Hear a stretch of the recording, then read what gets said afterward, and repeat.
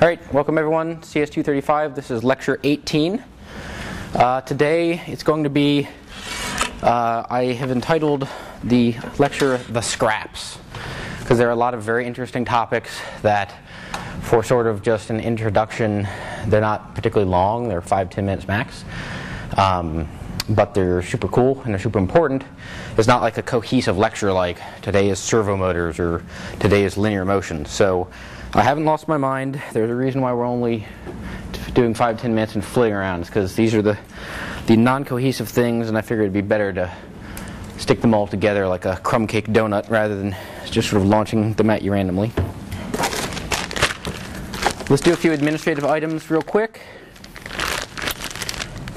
Rohan.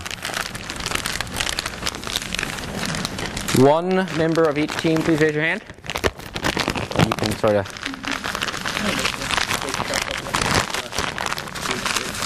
These are the set screw coupler, flexible shaft couplers for your DC gear motors from Fidgets. Ready? You never throw mechanical components. Can you please give one to Robert? Okay. So let's review. You've got a stepper and board, DC motor and board, a clamp flexible shaft coupler to your stepper, a set screw flexible coupler to your DC gear motor. I've given you all your bearings. The 8020 is now in. It's in the shop. A word to the wise, don't cut it without me or Rob there. You'll ruin it and then we're all screwed or hurt yourself. So you're free to come in and cut it. Just make sure we're there to show you how to do it properly. Is there any, I just placed all of the McMaster orders for the people who emailed me them as of 2 o'clock. So like 99% will be here tomorrow morning or afternoon. Let's try afternoon because sometimes they're late in their delivery. Everything else I had to overnight from Chicago warehouse, so it'll be here on Wednesday. Is there anything else you guys, I just sent out the starter code and we'll talk more about that later. David Cummings was nice enough to CAD the 8020 nut for us, and I sent that out too. Are there any resources that you guys are waiting on that I need to make sure to get on top of? Ordered all those. So anything you guys sent me from McMaster, and I think what I'm going to do, unless anyone has objections, there's a lot of like, I need 3 M3 by 8 screws, but they come in packs of 100. So I think what I'd like to do is take everyone's part orders, put it in a giant spreadsheet, and then if someone needs something they don't have, check the spreadsheet, and then let's be nice and neighborly and share with each other. And that'll save us time and money. So I'll write that as a to-do. Are there any dire needs for final project that I need to get on top of?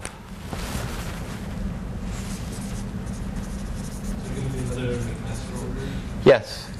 I'll probably place one a day. Could we, to like be efficient with shipping costs, could we give you something else that we're paying for? Like a linear guide? I can't do that because I don't have a way of accepting your money. So I would like to do that, but I'll get yelled at by the powers that be if I do that because it looks like I'm pocketing your cash. Which I'm not, but. Anything else? Okay, so here's how the lecture's going to go. Hodgepodge. And then towards the end, I'll start to show you the GUI. I'll just show you the bare bones of what it is. And then anyone who wants to stay afterwards to install it and actually see how to go through it, I'll give you a hint. I was coding until 3:30 last night. So do you think there are detailed comments explaining how it works or not? No. Once it ran, I went to bed. So there are no comments. So you're all screwed in terms of that. So if you want to know how it works, it behooves at least one of your team members, probably the elite hacksaw coder, to stick around and find out after class. I'll be here until 8 tonight. Rob will be holding office hours every night this week, 7 till 10 p.m. So feel free to laser cut or do whatever.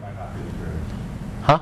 I might not be maximally available tonight. Okay, except for tonight. But Tuesday, Wednesday, Thursday, Friday, he'll be here 7 to 10. As we get closer to the office hours or the final project, I'll be here more and more, a little bit at night, but try to email me if you really need something done. I think that's all the administrative stuff. Any other questions about final project stuff? Okay.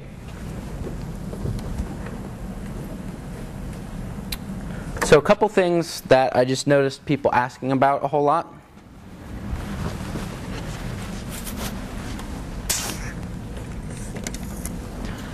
I notice a lot of you don't know the term gusset, even though you've used one. So let's talk about that. Say I have two beams, and I want to form them at a right angle like this, okay? That joint's going to be weak, and they're going to want to flex. So what you do to stop that is you put something called a gusset in between. So let's pretend I have a sheet here, and then a sheet here, okay? And they're going to want to rotate that way. Does this look like Lab 1? We had some gears here and some gears here. Remember that triangular plate? That is called a gusset. Gussets are primarily used for resisting moment loads.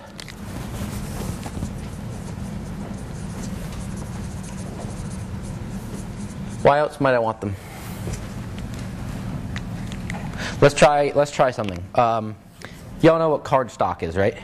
It's like thick paper. So say I have two pieces of cardstock and they're very flat, and I would like to make a perfect right angle out of cardstock. How easy or hard do you think that's going to be to align it to 90 degrees just with two pieces of cardstock and some glue? It's going to be impossible. If you have a plate, one day I'm going to be able to draw parallel lines, I swear. If you have a plate sitting on another plate,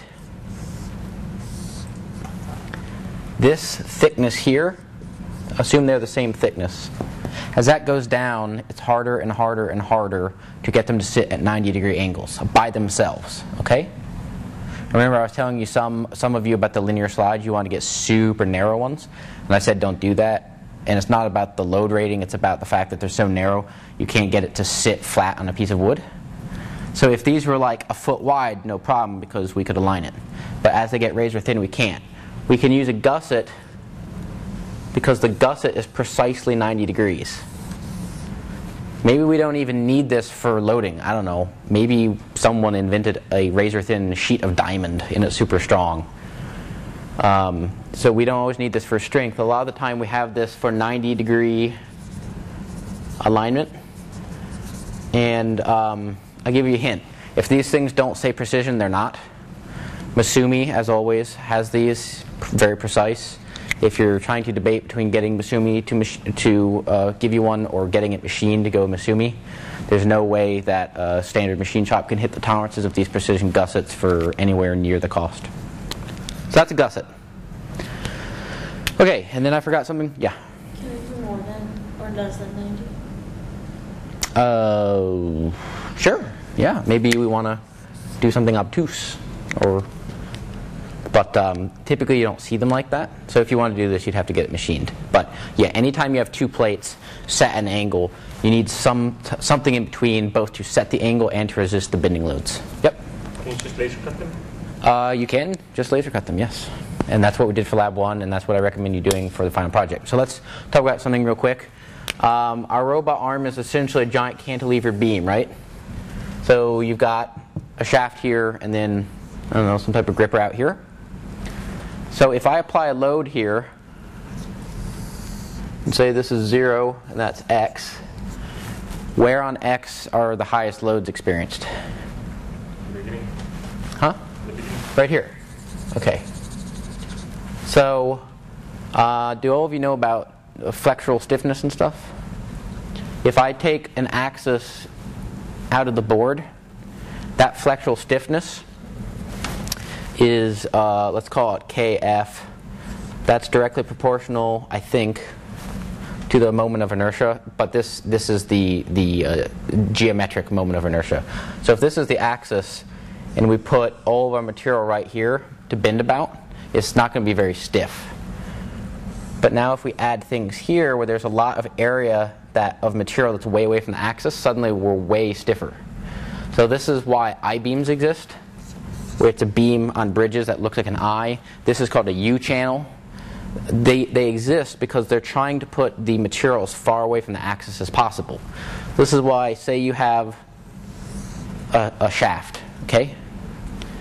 The stiffness of this in flexure is not particularly more than an annulus, because the material right around the center literally isn't doing anything for us, it's just making it heavier.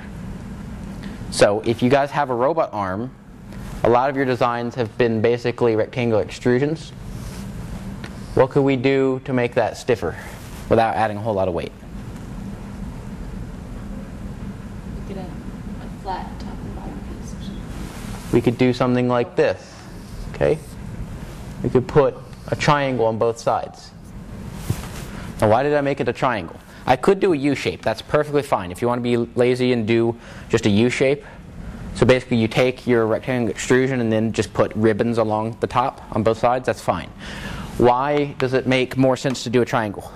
The material increases more as you're away from the axis. Exactly. We just said that the loads out here are almost non-existent, and then the loads here are the highest. So we're increasing steadily in terms of the loading. So we're increasing steadily in terms of the amount of extra stiffness that we need. So here, if this was a rectangle, this material out here wouldn't really be doing anything, so because the loading's so low. So we make a triangle so that we save weight as the loading this way decreases. Yep. How would you fasten that? Would you do it like we did in Lab 1? Exactly. Just a series of jigsaw puzzle pieces. Do you want to put it on the bottom or on the top? Doesn't matter, I don't think. Maybe it does. Probably the top. Okay. So say we have a wall, and let's say this is pinned, and we're going to apply a force here. Okay? Now I'm going to put, I don't even know if technically it would be called a gusset. Don't worry about it. This is pinned. Okay? It's free to rotate, so it's just going to fall over. So I'm going to put either a member here or a member here, and let's label this T for top and B for bottom. Which do I want to do and why?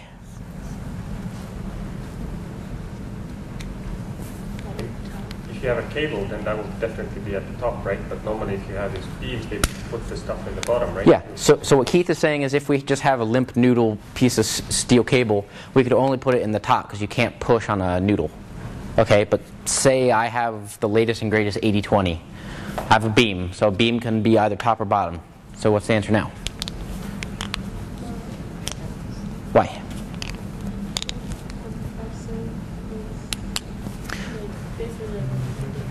Because the top will pull and the bottom will compress it. So you're correct, the top pulls, this is in tension, and the bottom is in compression. I don't know which But one's better. the conclusion is incorrect. Typically materials are stronger in tension, like standard issue robotic construction materials are way stronger in tension than in compression. And what else do we have in compression other than just the material strength? We have a geometric loading problem. We have buckling.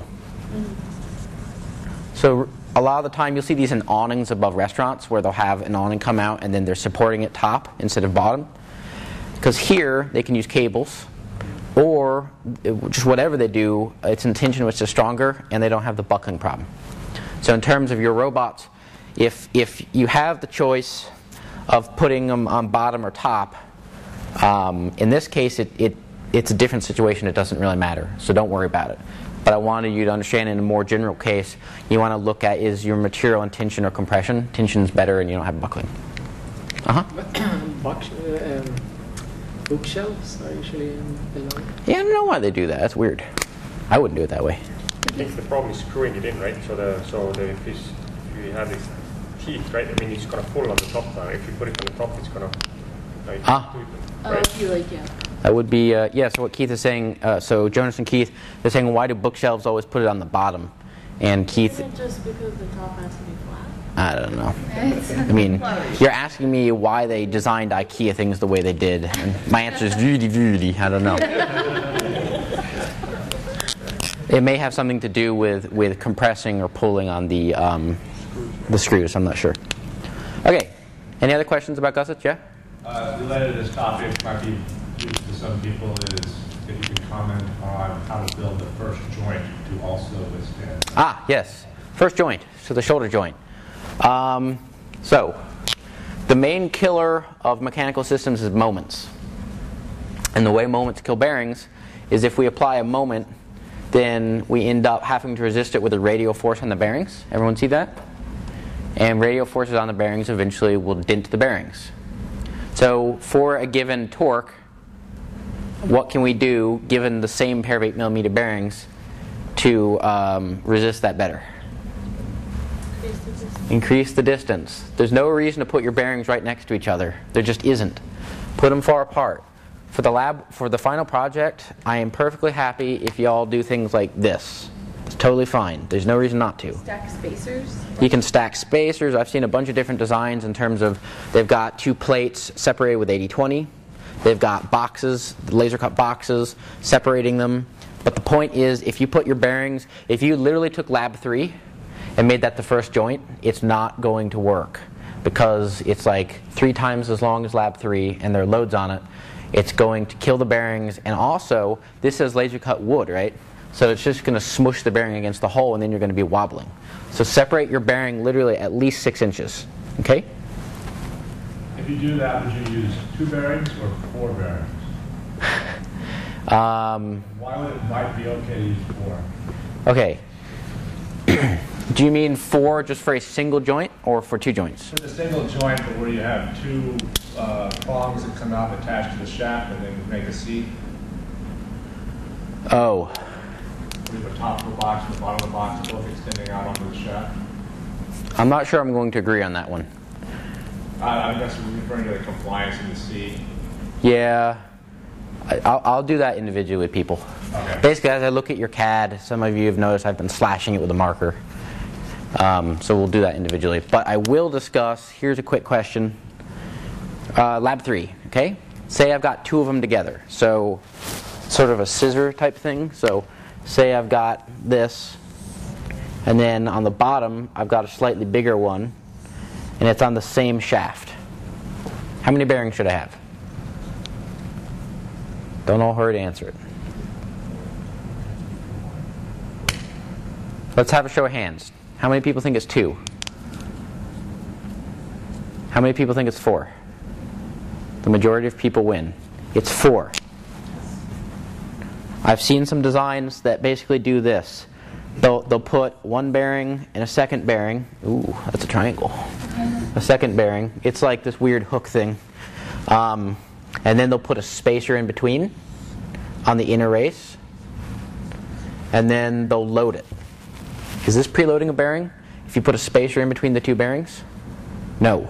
A spacer that touches the 2 bearings makes 1 giant bearing. Okay? Let me draw this for you. This is totally off field, but it's important, and people are being stubborn about it. Because the spacer will rotate with the bearing. Yep. Well, that's actually not the full picture. Okay, here's the ball. And then I'm going to put a spacer right here. Okay? And then I'm going to put a little shim. And then I'll put a little Belva washer. And then I'll put a clamp here and a clamp here. Okay? So in terms of the way, let's look at it. Let's say the outer races are grounded. We attach them to a block and we ground the block. Okay? Remember, what in its essence is preloading doing to the balls? It's displacing them. Remember, if we have a ball here and a ball here, what preloading is doing is it's pushing the balls down against the extremes of their races so they can't move anymore. You can't have preloading without deflection, okay, between the bearings. So if you fix this distance L between the outer races which is what we always do, to preload we have to then be able to deform the inner race to L minus delta. If I can't subtract the delta, it's not preloaded. So what putting a spacer here does is what? It fixes L. It defeats the purpose. So please, don't use 2 bearings and try to separate them to be cheap. It doesn't work. If you have one joint, you have two bearings. The fact that they share a shaft doesn't mean anything about the bearings. You still have two bearings per joint, always, no exceptions. If you wish to preload it, it has to be two bearings. Putting spacing in between doesn't work. Is that clear to everyone? Okay. Ball splines. I forgot to tell you about these the other day during our discussion of linear motion. Somebody tell me what a spline is.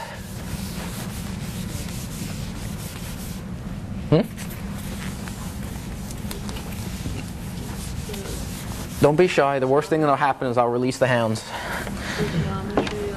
Yeah. So remember, a normal spline is like on your servo, where you have some type of entrapping geometry, and then you have a nut, and we slide in and out of the board. Okay. And then remember a linear ball bushing / bearing is basically not this. It's just circular, and they're reciprocating balls all around to lower the friction, so it's rolling instead of sliding. So we can combine these two into what's called a ball spline. And what that typically looks like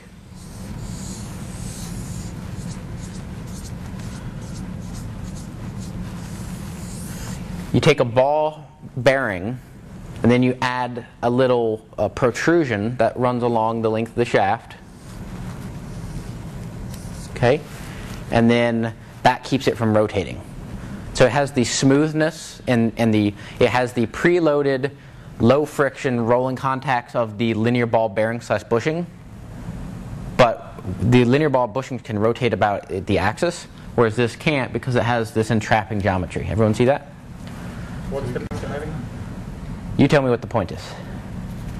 It can't rotate. I don't understand why would you have a bearing. And move this direction? It can move this direction. It's a spline.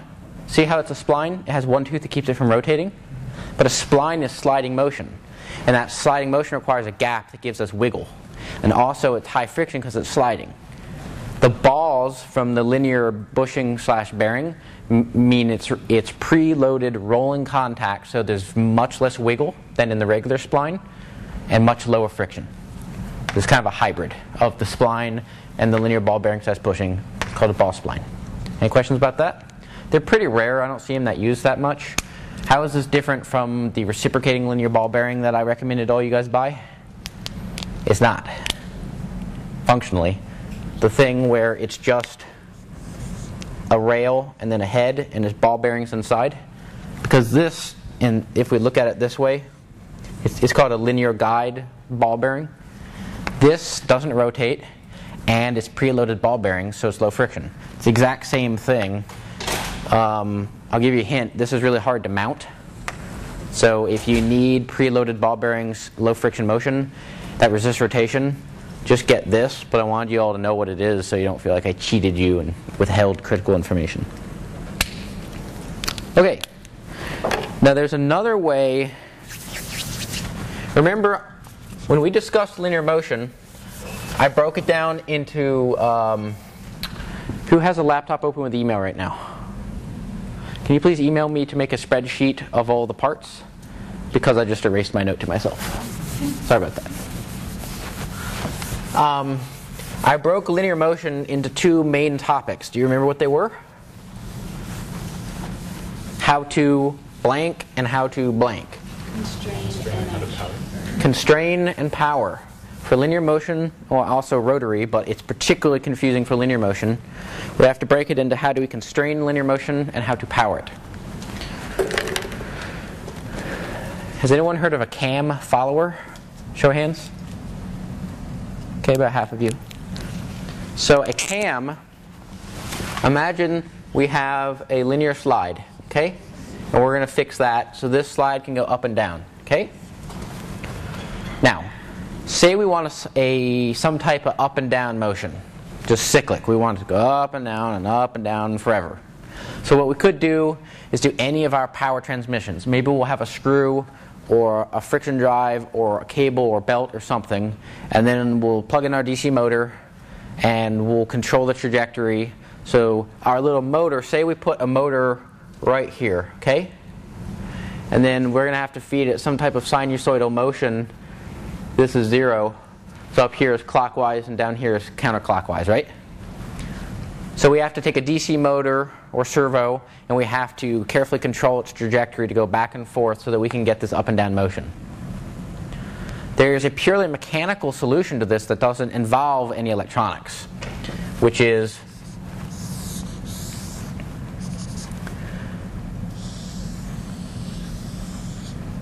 say we put this on a bearing and say this is a really heavy slide and gravity is this direction. This is going to go down. So when we rotate to the flat section, this will go down, and then we rotate to the tall section, this will go up, right? This is called a cam or a cam follower, and they're everywhere. Can someone tell me what the most common places you see a cam follower? Engines. What do they do in engines? Move the piston. They move the no, that's not true. They open the valves. They open the valves. So let's take a look at that.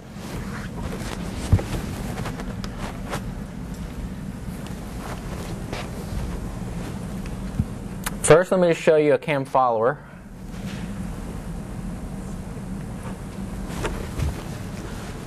Okay. So see, this follows, it goes up and down.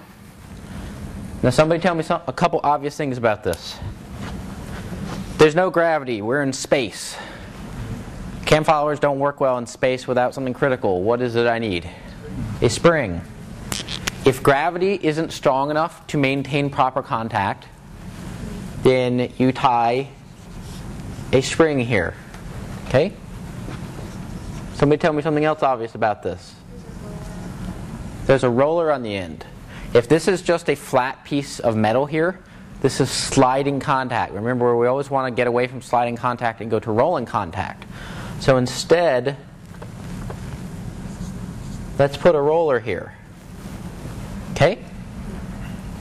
Somebody let me look at this one to make sure I don't put my foot in my mouth.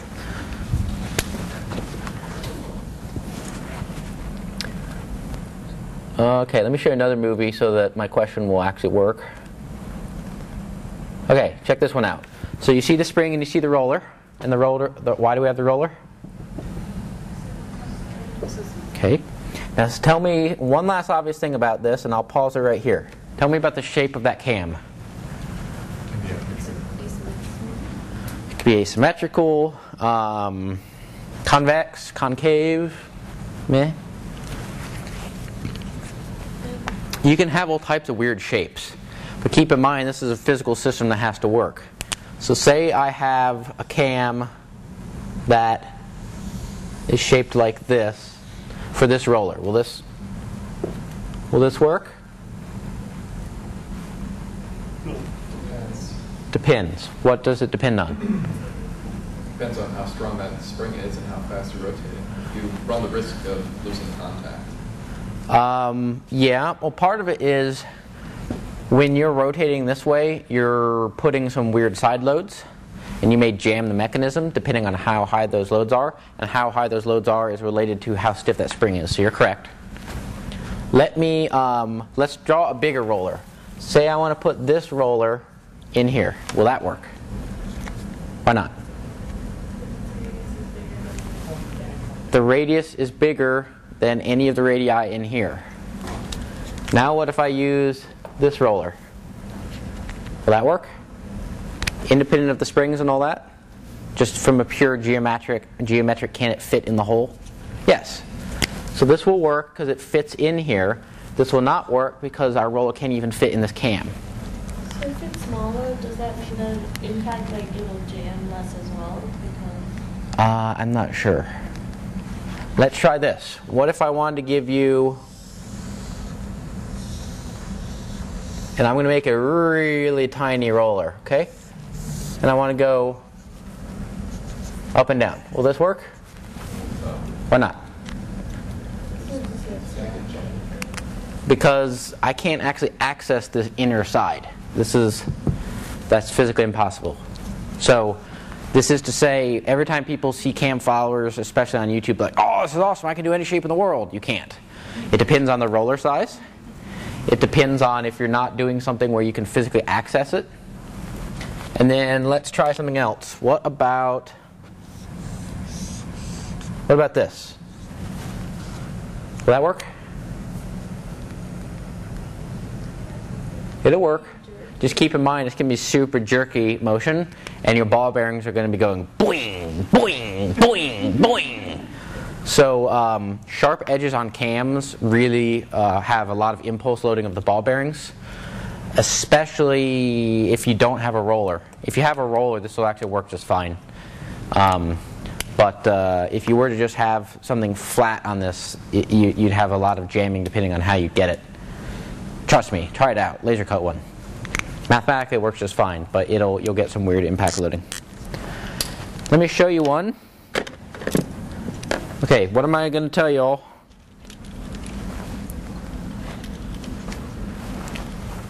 Anyone recognize these? Legos. And what should you be doing for Christmas? You should be buying them. Because Legos make cam followers, and that's freaking awesome. Can you see? See? That's awesome. Preloaded with the like torsion spring? No, this is just gravity. Now, remember, we're getting some type of a weird sinusoidal reversing direction motion. What's our motor doing in this case? Just spinning infinitely in the same direction. Do you need any special electronics to spin a motor infinitely at the same velocity? Nope. You just hook up power and ground, and that's it. You're setting a voltage and that's setting a velocity.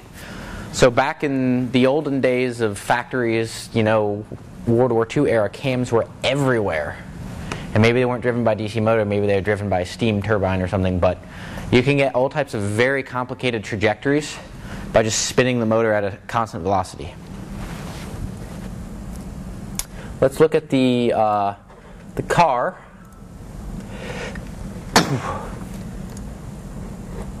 And I believe my notes say 3 minutes and 22 seconds. The number of valves that engines have varies. Older engines tend to have one intake and one exhaust valve. Some engines have two intake. Okay, so these are the intake and exhaust valves. Most high-performance engines use two intake and two exhaust valves.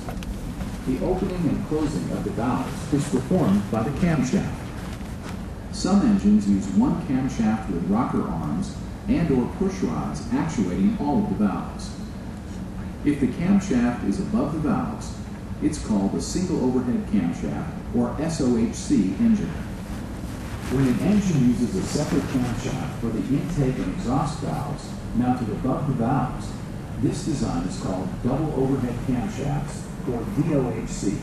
Okay, so I'm going to spare you the rest of the grease monkey stuff, but the reason why they're doing this is because if you had to have a motor per valve, that would be really painful. And also you'd have to clock all the motors together. Imagine like if we built an engine like we built robots, where everything that moved required a DC motor and an encoder and a homing sequence and initialization and clocking them together. It would be hell. So this is all purely mechanical. You have one crank that turns the camshaft. The cams are at very precise angles with respect to each other. Everything's timed mechanically. It's very nice. Yep?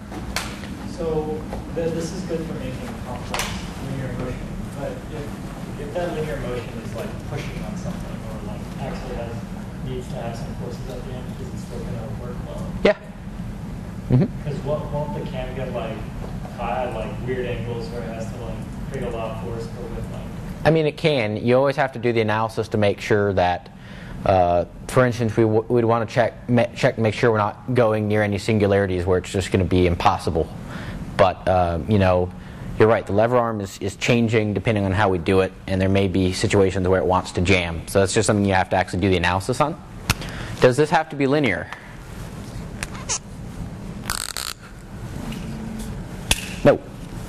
I thought the movie, I hoped the movie showed actually... if the opening and closing Look again. of the valves is performed by the camshaft. Some engines use one camshaft with rocker arms and What- push rods. What's a rocker arm? Does it translate that? Yeah, it's a push-pull for rotation. So what they're doing is, say we can rotate about that joint, and then say we have a rigid linkage here, and this moves up and down. If we put a cam here, this is translating linear motion. That's actually not necessarily straight up and down. This is going into rotary motion here. As this changes this link, this angle is changing up here. See? The cam's being driven. Yeah, the cam's being driven. So let's look at another really simple way of doing this, which is, let's put a rod right here, and this is free to spin. So this is my arm just falling over. And then let's put a cam right here. This is rotary motion, right? This is what I just showed you with the Legos, where it's just going up and down. So, I mean, it's small amounts of rotation, but I don't know what your application is. So this is just to say cams can be used for linear motion or for rotary motion, or in the case of this cam rocker, to go from almost linear motion to this weird revolute motion. Okay, so that's cams.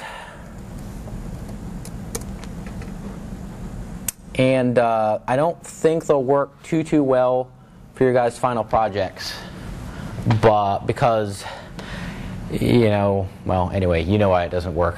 You actually need more complicated motion. You're going to be controlling the motor that controls the cam anyway. It's not like if you're going at a constant velocity over the chess pieces, and maybe you'd like go up and down and maybe grip or not, but you're not, so it doesn't work. But anyway, it's pretty cool.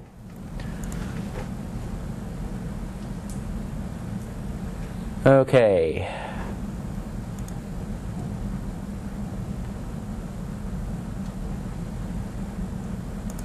Let's talk about wheels.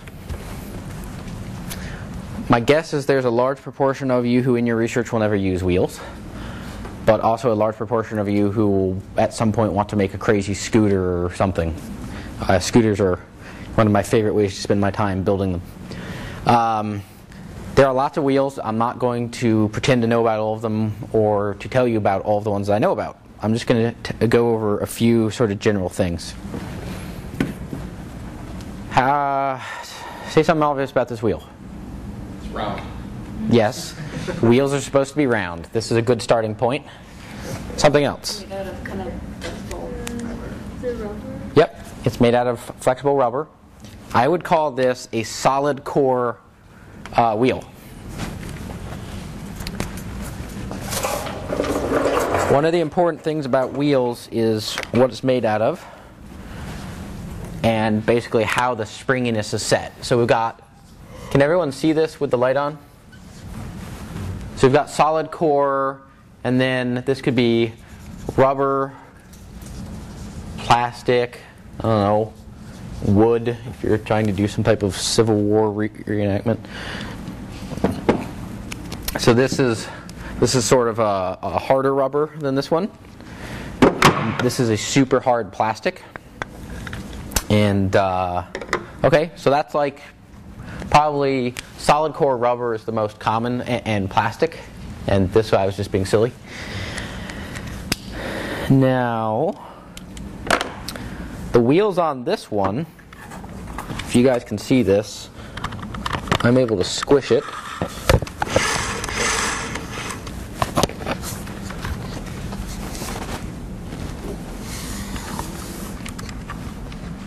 Oh man. I wish I had a cam follower for this damned screen. Okay, can everyone see this? Not really, because there's no light. Niels, can you please open the windows? Can you see anything in this? It's unfortunate. Well, trust me, it's super exciting.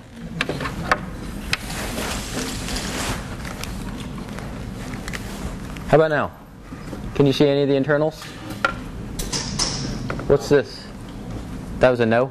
Damn. Might be too much light on this. Do you have a flashlight? Ah, yeah. Okay, go ahead. Thank you. You all learned good.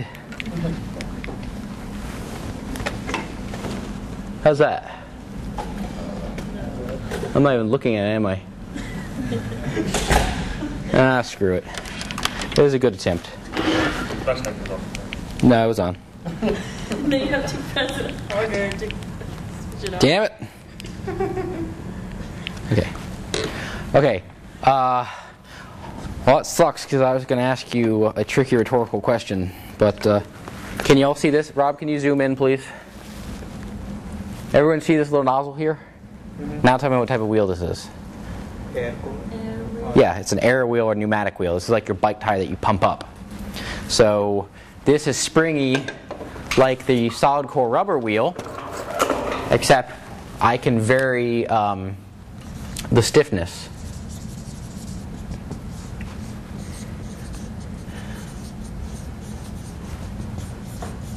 Damn it. So the stiffness of that wheel is proportional, more or less, to the internal pressure in the wheel. So say I have a wheel that I want to control the amount of squishiness to get over different obstacles. Maybe I'll be one day, my robot will be in a factory. Maybe another day I'll be in someone's living room, and the amount of squishiness will probably depend on what I'm trying to drive over, or how much shock I want to absorb. And with pneumatics, we can set that. Remember your tires and the whole try to increase your efficiency in driving by increasing the pressure in your tires.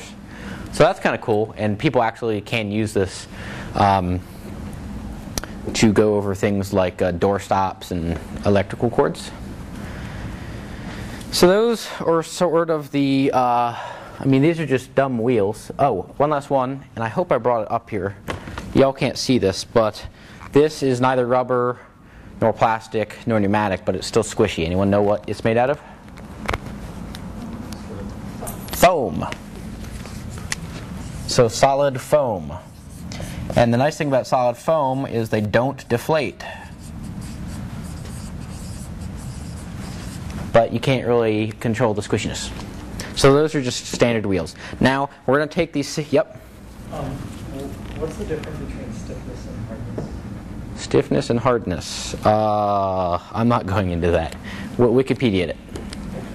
Hardness, like Mohs hardness and all that stuff, and then surface treatment.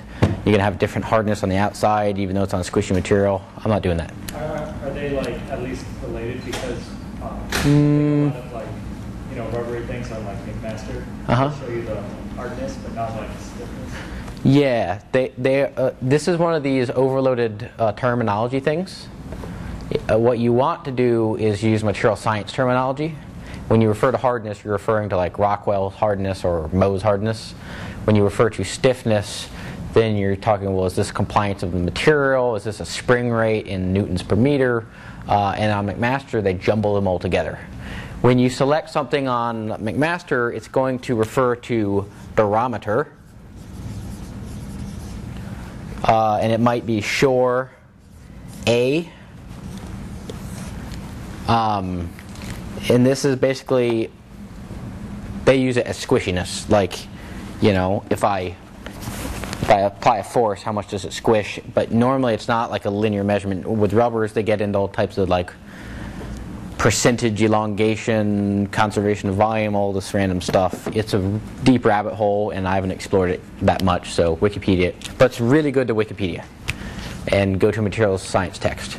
What you do need to know when you're ordering the stuff on McMaster is, what do you think a 50, say a Shore 50 A50 or 50A durometer means? Someone give me an example of that. The answer is, who the hell knows? Unless you do this for a living, then you don't know. And when you order silicone from Smooth On, again, you don't know. What you do is you Google, examples of Shore A50, and then, or examples of durometer in everyday life. So what McMaster does, and maybe I'll,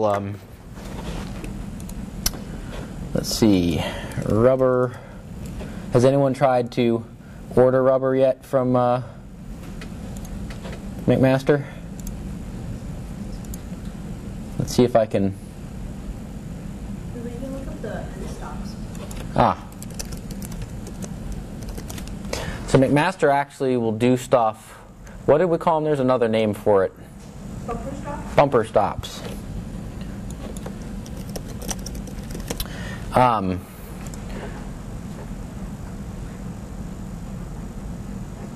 Nah, they don't do it either. It's okay. Ah, maybe this. Because I saw ratings for like the operators. It was ratings. McMaster has this nice thing for a lot of the rubber products across the bottom of the screen that gives examples. So below like 50A, it'll have a picture of a pencil eraser or a rubber band, and then for 10A, it'll be silly putty or whatever. So it gives you common everyday objects that you know what they feel like. So then you can be like, oh, okay, well, I don't want a wheel that's like silly putty.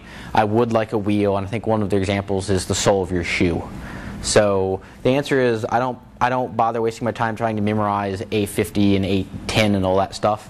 I always look for, I either Google it or look at McMaster for, okay, I'd like a pencil eraser softness, and then that's what I get. So just a practical spin. Okay, so we can take these basic wheels in terms of foam and plastic, rubber, pneumatic, and we can combine them for a couple different types of wheels. Anyone know what this is? Other than scary? Scary. Kind of like an Omni. This actually is an Omni wheel. So there are a bunch of different wheels that basically if you have your car, you can't go sideways, right? So that's why we have to parallel park. But it would be nice if we had a robot that could spin in any direction or go in any velocity in the plane instantaneously. We don't have to turn. We have zero. We don't have to turn, but if we wanted to, we could do it on a dime. And so there are a whole class of different types of wheels called omnidirectional wheels. And they are awesome. Again, there are like a billion different types, so I'm not going to try to show you all of them because that would be silly. So let me just go ahead, before I explain too much more about it, I'll just show you this. How many of you have heard or seen of Omni-Wheels? I'm kind of surprised it's not all of you. Can we do it again with all of you raising your hands or not? Okay. So I'm not even sure why I'm showing you this movie other than it's really cool.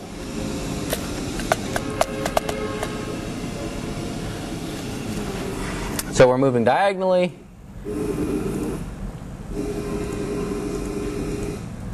We're rotating. Going straight. In a second it's going to go sideways.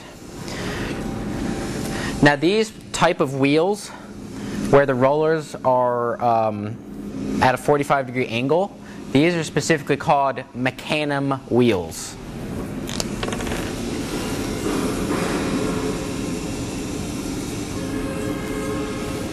And Jonas will like this. They are Swedish invented. So let's look at another one. So these are kind of small hobby robots, right? This is the amazing AirTrax. So the US Navy bought the patent and then farmed it out to AirTrax, and AirTrax makes forklifts that are omnidirectional.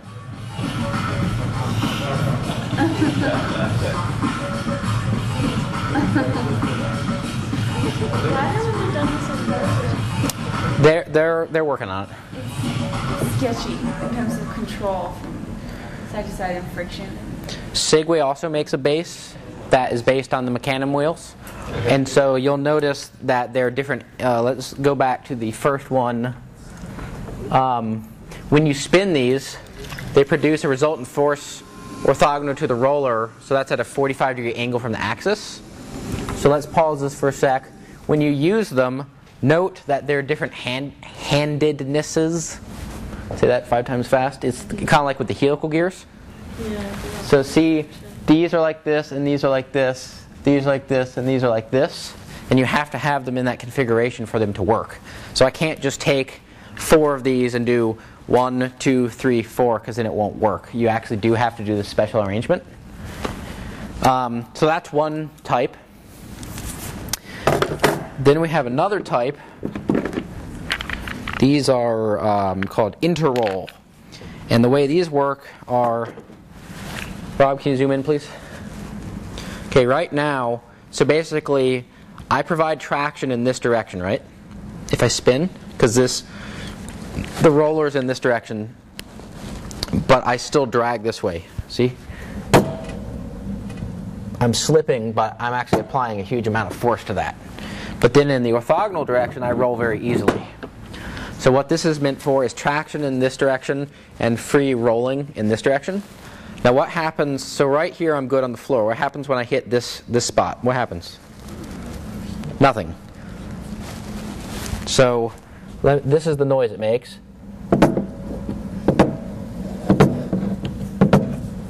So the solution is you get two of these, and by the way, I don't know if you can tell, this is a perfectly circular sort of perimeter around it. You see these wheels are not flat. They're actually shaped. They're actually shaped like this, as if we were going all the way around a circle. So that's so that we don't have ba-bump, ba-bump. Yep. What are those called? Where what? What are those called? Interroll. So the solution is that we put two of them together out of phase. See?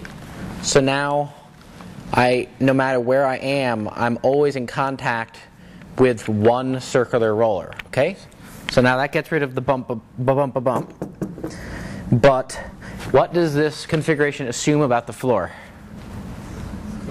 It assumes it's flat. If I have a floor like this, it doesn't work. What happens if we get, hey, this is a perfect example.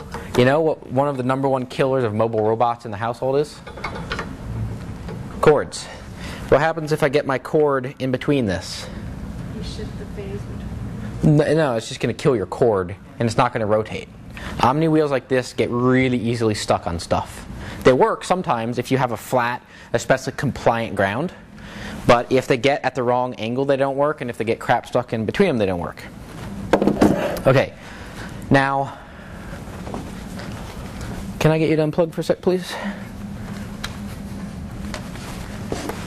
And Rob, can you zoom in on this, please? So here are some more Omni-Wheels. Okay.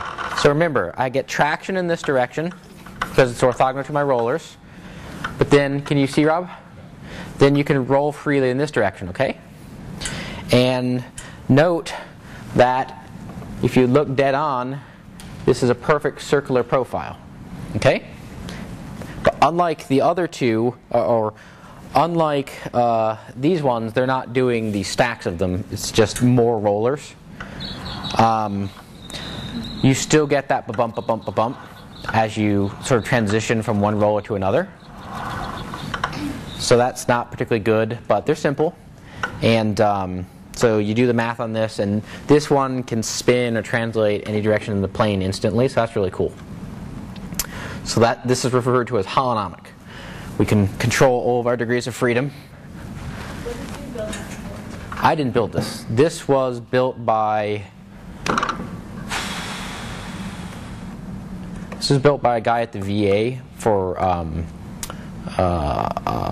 omnidirectional wheelchair, like way back in the day. His name is escaping me, but he's a really cool guy. Now I can build my own Omni-Wheels too. Let me bring this over here. I think I showed this before, but I'll show it again just in case.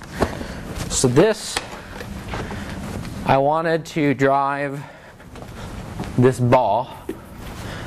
I'm sure YouTube ball bot, and you'll come up with some cool stuff. I wanted to try my hand at it, so I worked on it for a little bit until I realized that like 20 other people had already solved the problem.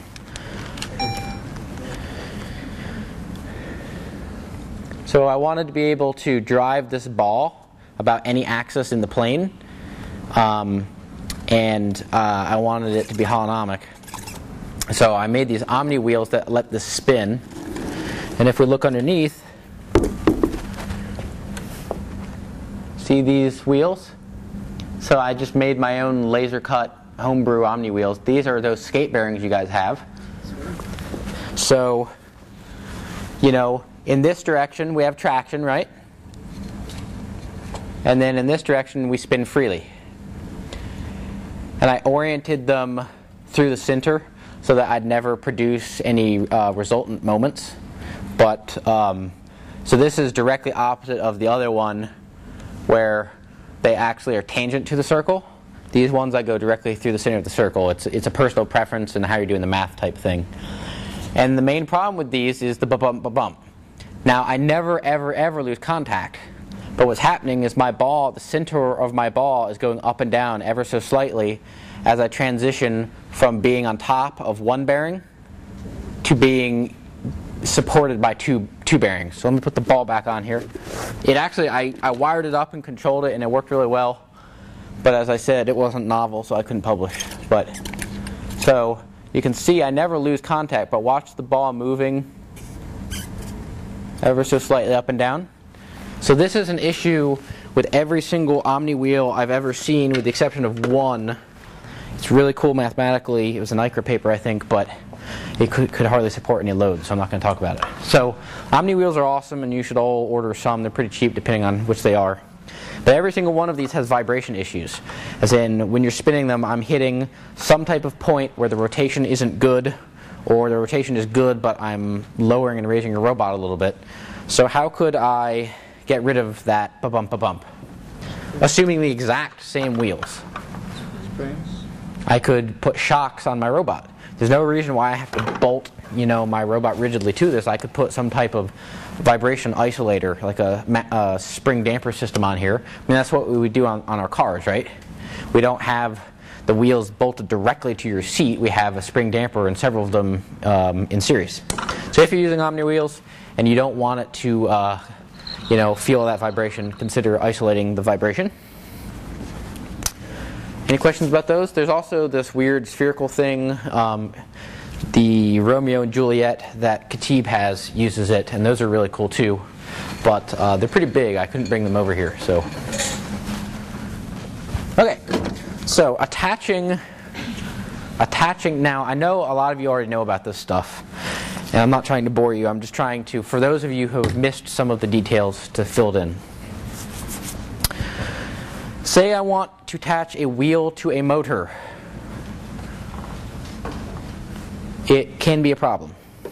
So this wheel, there's just no way of doing it. They didn't provide any bolt holes. They have a central hub that we can align to, so that's cool. So you'd have to laser cut something and then do what's called pattern drilling. Do you guys know what pattern drilling is? Okay. Lab 2. Remember how we put the laser cut timing belt pulleys on the rollerblade wheels? Remember how there were holes in the spokes of the rollerblade wheel that we could go through? That's pretty rare. There's a reason why I bought those specific rollerblade wheels for you, because they have very nicely spaced, evenly spaced holes for screws. Most rollerblade wheels are not like that. So that's why I picked those. Oftentimes you'll have a wheel that you like in terms of its size and, I don't know, maybe it looks pretty and it's pneumatic or something special about where you want this wheel but it doesn't have any bolt holes. So what you do is it's called pattern drilling.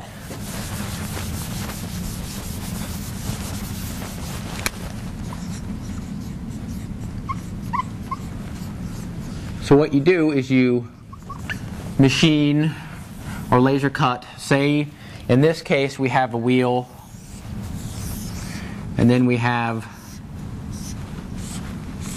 3 spokes, okay? No holes. And here's the central shaft. I'd like to put a hole here, here, and here. So what I'm going to do is I'm going to make, maybe I'll laser cut a plate or something with holes like this.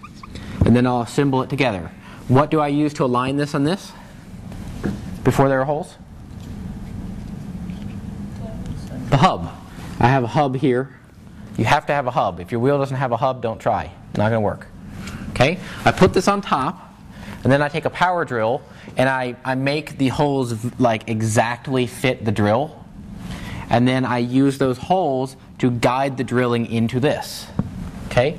This is not precise. But for through holes, for doing things like mounting timing belt pulleys on wheels, it's good enough. Okay? Don't do this. If this material is like steel or aluminum, please don't do this. For soft plastics and wheels and stuff, it's totally fine and very common. And if you really want to do a nice job, don't do this with like a hand drill. You want to do this on a drill press. Okay? So you'll put the drill into the hole, and this is able to move around on the bed. And then once it's aligned, then you clamp it down. Okay? So it's called pattern drilling, and that's how you add holes to everyday objects that otherwise don't have holes. Everyone get what I'm saying on this? And should this plate be thin or thick? Why? I'll give you a hint. This should be thick if you can, because you want this hole to align the drill as much as possible if you're using a hand drill. So imagine this is paper thin. It's not going to align the angle of my drill at all. I'm going to be drilling at the right point at the wrong angle. So make this as thick as you can to constrain the motion of the drill. Sorry. Okay.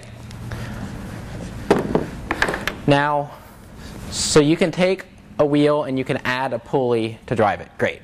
They also sell wheels with gears already attached, or with like the bike pulleys already attached. Those are pretty rare. I mean, they have certain sizes, but the odds are you're not going to be able to use that size. This is another alternative. Anyone know what this is? Say it. You got the first word? Hub motor. So this is a wheel, and they've already embedded the motor in it, in the hub. This is called a hub motor or hub motor wheel. You can get this from goldenmotors.com, or it might be goldenmotor.com.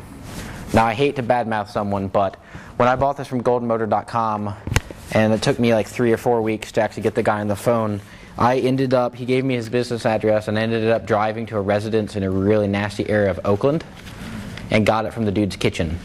So don't order it from goldenmotor.com, but they sell them. Self-balancing unicycles? Huh? Self-balancing unicycles? Yeah. SVFTs is the same thing. Yeah. These are really nice because the motor's already mounted on the wheel and it's super compact. All you have is plugs coming out with sensors and motor plus and minus, or this is actually brushless, so you have more than that. These are great. You see these a lot on electric bicycles, and electric scooters, and more you're going to see them on mobile robots. They're expensive. This one with the battery and the controllers is like $300, but there's literally nothing that can go wrong mechanically. All I do is I grip the shaft, and then when I turn on the motor, it spins, and these are really high torque. Now, this is a special type of motor. This is not just a regular brushed DC motor. In this case, this is a brushless pancake, or a brushless pancake motor. So that brings me to the next quick topic. Does this look like a normal motor? Okay, someone tell me why not. I'll give you a hint. This is a brushed, this is a DC motor. If I connected these to power and ground, it would spin. What's different about it? Something obvious. Geometry. The aspect ratio of this is vastly different from your standard DC motor. So your standard DC motor has an aspect ratio like this. It's long and skinny. Pancake motors are short and fat. Now, these, if you took this apart, this would look completely different from what you were expecting. So a couple other terms for this. They're called servo disc motors or printed armature motors.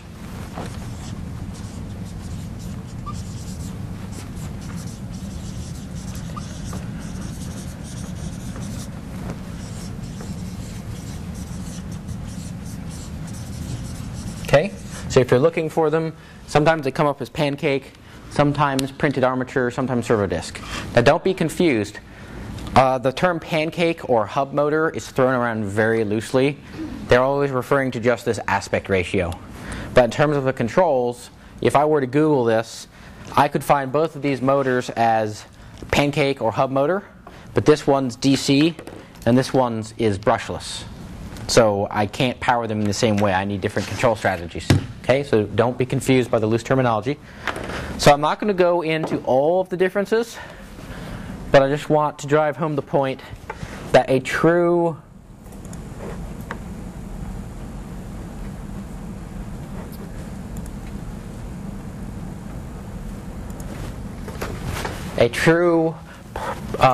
printed armature motor is drastically different internally in terms of the way it's constructed. This is the copper right here. See this? That's the copper. And down here is a row of 8 permanent magnets. And you have an axial magnetic field. And then one last one.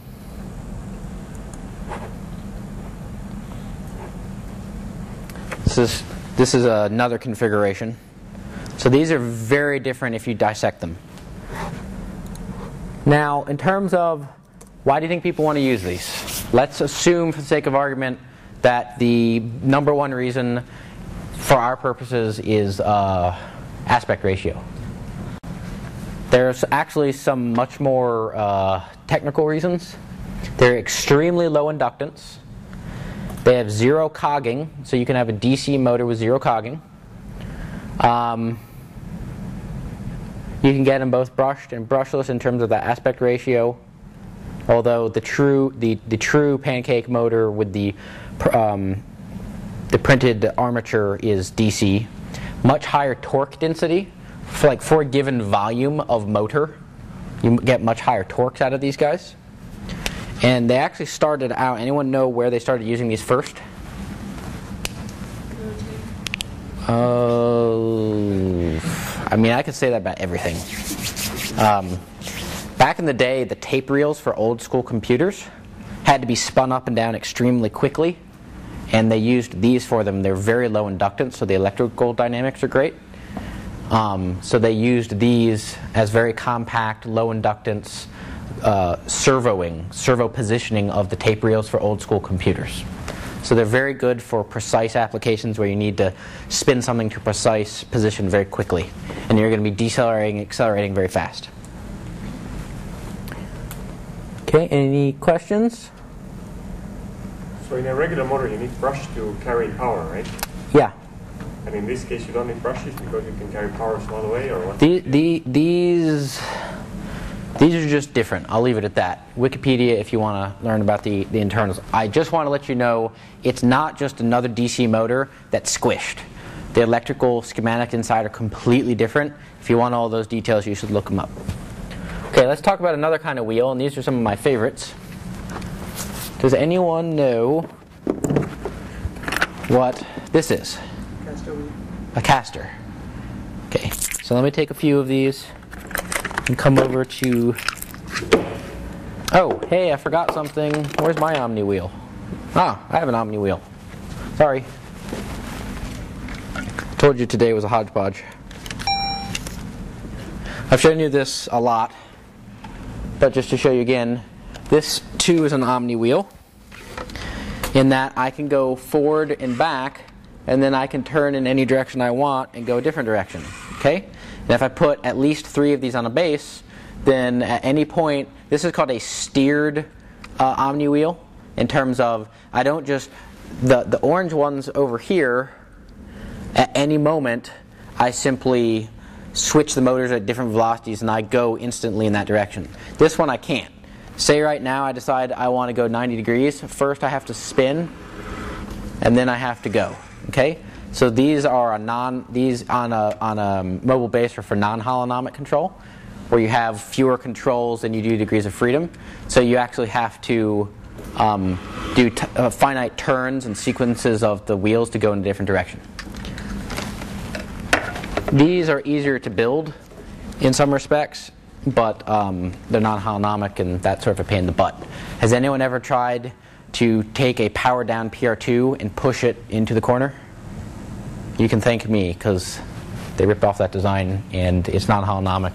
So you have to go underneath the base and spin it to the right angles and then push it. Okay, let's talk about these casters. Now, Rohan is correct. These are in fact called casters, but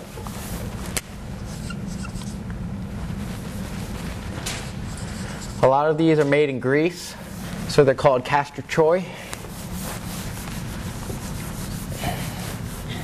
No? Has anyone ever seen Face Off? Okay. Eat it. Okay. This is a little joke, people. Greece doesn't manufacture anything. That's why they're going bankrupt. Sorry. These are called ball transfers. Ball transfers, that's a more general term. If you're having trouble finding these on McMaster or something, I don't know, I haven't searched in a while, try ball transfer, and caster is basically an upside down ball transfer. So if we take our base and let's put some screw threads and then we put a spherical ball on it, this is called a ball transfer. So I've got a huge one here. If I put my hand across it, it rotates in any direction, right?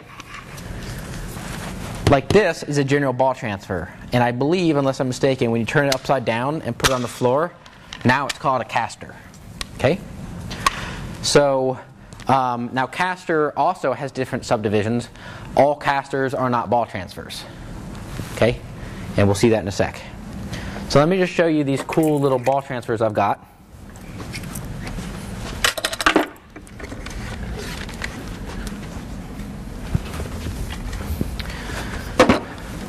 Okay, so this is sort of your standard size caster, and it's very smooth. Cool. So you can see with relation to my fingers, these are everywhere on little mobile robots. Here's a plastic version. This one doesn't have a screw that comes out, instead it's threaded. This is a gigantic version from McMaster. Okay. Now let's talk about how these are constructed. Think of a ball bearing with balls. Okay? Typically this is supported with tiny little balls, and then they've got a seal to keep them from coming out, and they've got some type of slotting system to recirculate them. So when a ball travels, if we're rotating this direction and a ball comes from this side to this side, it's got to go somewhere. So they've got a system worked out for it recirculating. Okay? Let me show you, so that's very smooth motion because it's ball bearing. These little guys. Right here, muy pequeño. See that? This too is a ball transfer. Super ridiculously tiny. I've got 3 of them on here. Very low friction.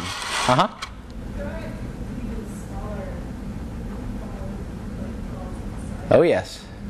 These guys are $90 from McMaster for one of these. $90. And I bought like 10 of them. For a project. So you can play with them after class. They're super easy to kill, but they're ridiculous. They've got little screws on them. So I wanted to show you, you can get ridiculously tiny casters, and then this is the sort of the standard size. See that? Now you see how tiny that is? And then you can get the very big honking guy. So ball transfers come in different sizes. Now, can you all see any of the details of this? See what are the shiny silver things on this big black thing? These are ball bearings. This one is not supported by little balls. So the way this is, Jonas, can you hold the camera please? I wanted to show you this one because you guys might make your own like this. I've been making my own ball transfers for a while, and this is how you do it. Okay. So I've got a bearing here, here, here, and then deep inside in here I've got another one oriented like this on the top. So let me draw that. Rob, you're showing the board, right? Okay, so if this is my sphere, I have one bearing here, one bearing here, one bearing here, and all the way at the bottom one bearing here. So if I try to escape through the sides, I'm rolling, and then there's a seal that forces the ball in, and when I load it, I'm loading it against this ball here. Everyone see how that works? You can make your own, and I encourage you to do so. It's a lot of fun. So Scrubbing. Yep.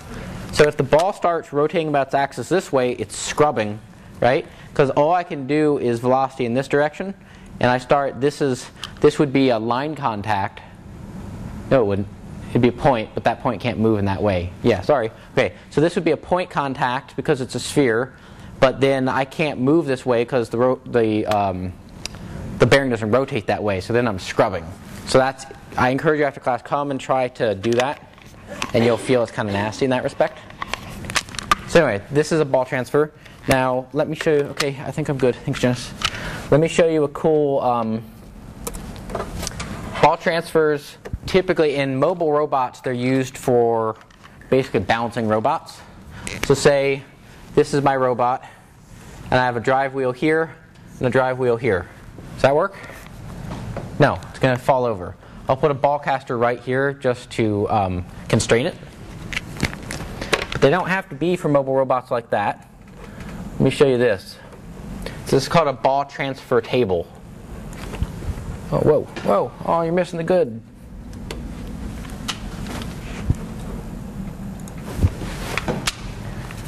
So what this is now these are not ball transfers, and I'll explain why in a sec. This table is it's got rows of wheels at 90-degree angles, and I'm able to move this package along in cool trajectories. Now let me show you another one. That was a part of unit? No. This is, you can tell from the graininess, this was done 20 years before I was born. Okay, now why was I just talking about these ball transfers, and these clearly are not ball transfers? Because oftentimes these are called ball transfer tables. That's why. Because oftentimes they'll power these so that they're not like circular wheels, they're spherical. So that's why a lot of these are called ball transfer tables. In a second, I think they're going to take it into the middle and rotate it. I think these are using Omni-Wheels, actually. Each one of these is an Omni-Wheel, I believe. It's the same concept though, right? Instead of rotating in opposite directions, if you rotate in the same direction, then you'll actually have motion. I didn't quite follow that. Come again?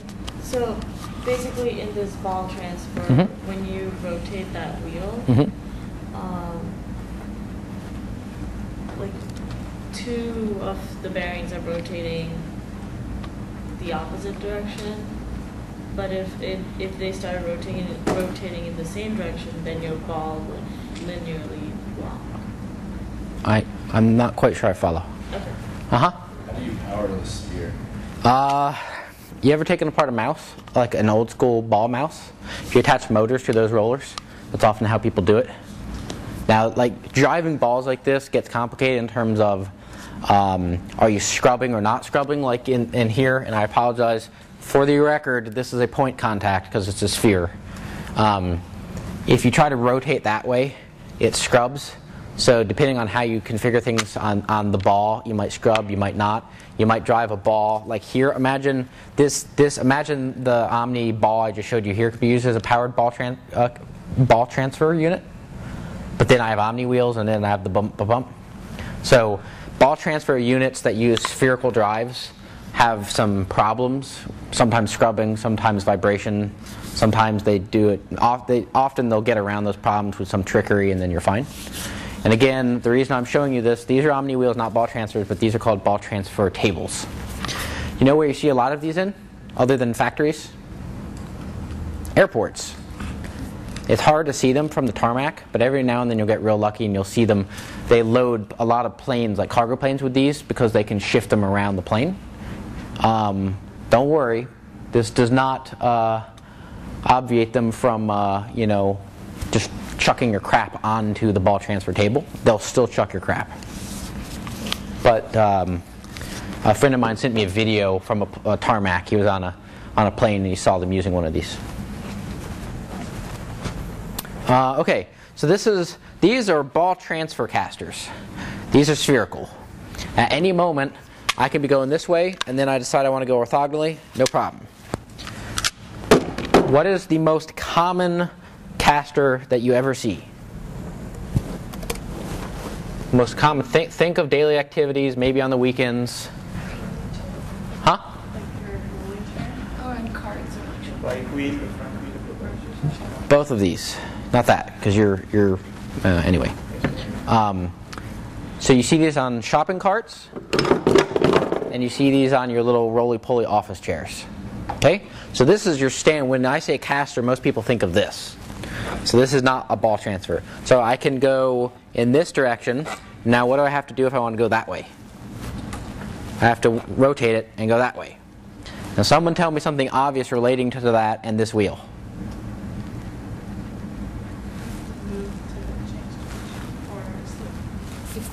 Okay, tell me something even way more obvious. Okay, actually, let me follow up on that. Based on the geometry of this wheel, if I want to go that direction, all I have to do is go that direction, right? Okay? So what about this wheel allows that to happen? Huh? No, let's try again. Think about the axes here. The first axis is right here, and that does not go through this secondary axis. The reason is because if I go this way, I produce a torque that then rotates so that I follow. If these axes are intersecting, the chances are it's not going to orient that way, because if the force is going through the axis, I have zero torque, right? Is this like sort of overcoming a singularity or something? It's pushing at a zero moment arm. And you can push as hard as you want at a zero moment arm. I guess, yeah, you could call it a singularity. So again, if I were to put this axis intersecting with the vertical one, and I push and push and push, there's no lever arm, it won't rotate. You have to offset the axes so that when you push, the force here against the ground twists this, and then we follow, okay? Now, say I wanted, at this point it's just a bunch of random like Rubin knowledge stuff. I apologize. Say I wanted to build a high velocity vehicle with 2 drive wheels and 1 or 2 of these. Good idea. Why not?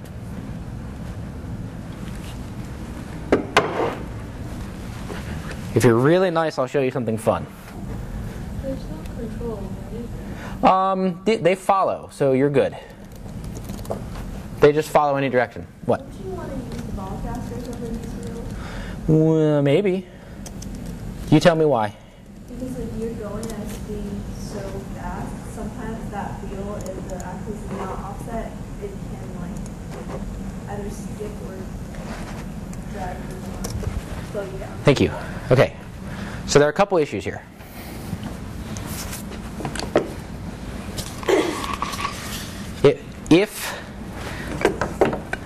Okay, let's write them down. So we have shock absorption. We have vibration. These are 2 big issues with casters, especially at high velocities. So this caster is pneumatic. So it helps absorb a lot of the impacts. I take my bike pump and I pump this up, and it takes a lot of the impact from the road, and this is good, right? So we get past the shock absorption problem. If I were to use this as a ball caster on my vehicle, this is super hard plastic. This isn't going to absorb anything, so all of the shocks go directly to me. So that's bad. The 2 are opposite. However, at high velocities, this tends to do this. I'm sure everyone has been in a shopping cart and their damn thing keeps doing this, and that's low velocity. So you can imagine putting this on a scooter would be terrible. Okay? Does this do that? No. So we have 2 casters we could use for high velocities. This one has much higher shock absorption than this one because this is pneumatic. Can you make a pneumatic ball one like this easily? Or let me rephrase. Can you buy a ball transfer that's pneumatic? No. You can make one like I did. That's why I made it. By the way, the reason I did that, you'll notice this is a pneumatic ball. This is pneumatic. You can squish it quite easily. Okay? So this absorbs a lot of shock, but you don't buy it. You have to make it. Or I can get this to take the vibration, but then it's good I have shock absorption because I'm vibrating constantly. It's just a real quick little fun thing Like my second week in California after undergrad, I made a motorized lazy boy, and the way it worked was I had 2 drive wheels, and then I had 2 casters in the back. In the back. In the back, following. If you put casters in the front, hey, another hint, guys. These are followers. This is outside Clark. They started to hate me in only 2 weeks. Oh, no, I had to throw it out. There were no brakes. I hate brakes. Okay. Sometime when I've graduated, I'll show you what I did with the hub motor. If anyone knows, don't answer. We're on tape. Okay.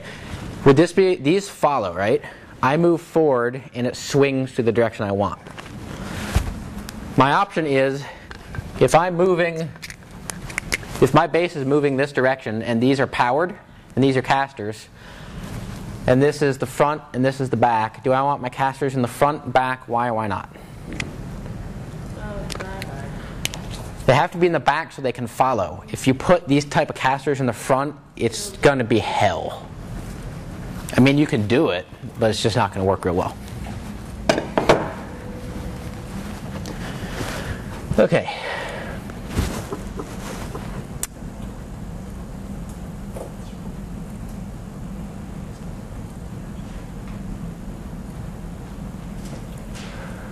Cool. All right, I promised you some special motors a while back, and I'm not going to renege. More of the hodgepodge. So remember a while back I told you about ultrasonic motors? So let me give you the skinny on ultrasonic motors. They suck in terms of controlling. If you buy a really nice ultrasonic motor from a company, at least back in the day, controlling that was really annoying. Now, I'm sure they've gotten better, and I'll probably receive an angry email if anyone actually ever watches this. But usually, controlling them is very hard. Buying them is even harder because typically you buy them from a Japanese website in Japanese. However, there's a new company, newish, called PCBmotors.com that you should all go to.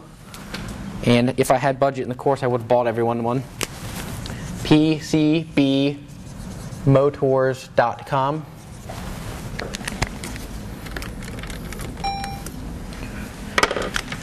So it not only is it an ultrasonic motor, it is directly printed onto a PCB.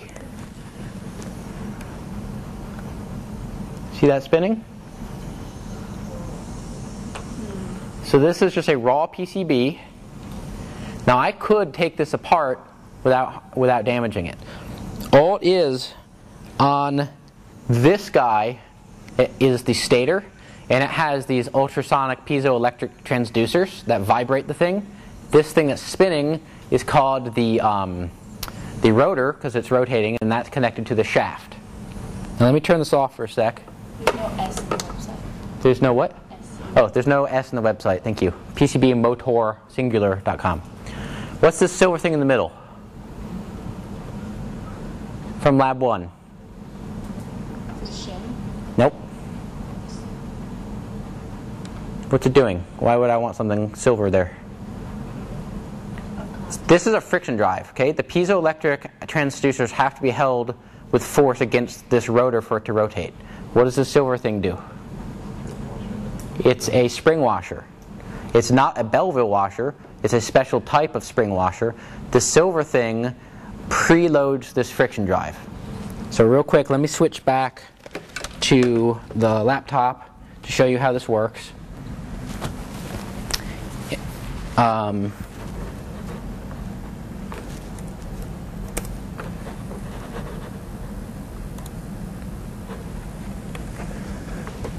Okay, so the first guy, here we go. So this is a finite element simulation of how these guys work. So what you're doing is each one of these little guys is an ultrasonic transducer that induces a vibration. And then there is a sinusoidal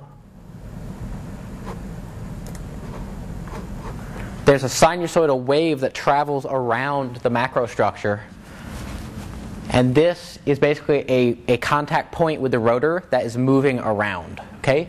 So every high is in contact with the rotor, and that high point of contact is rotating around sinusoidally, and that's what moves it. Damn you, YouTube.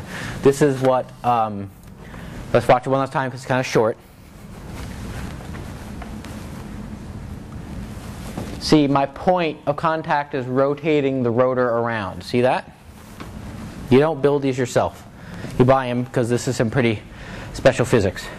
Now let's look at a couple of these cool ones. Here is one of the advantages of PCB motors is that they make hollow shaft versions. Check this out. Can you do that with a normal DC motor? Like just the motor? Like have a hollow shaft that's like yay big? No. This is freaking amazing.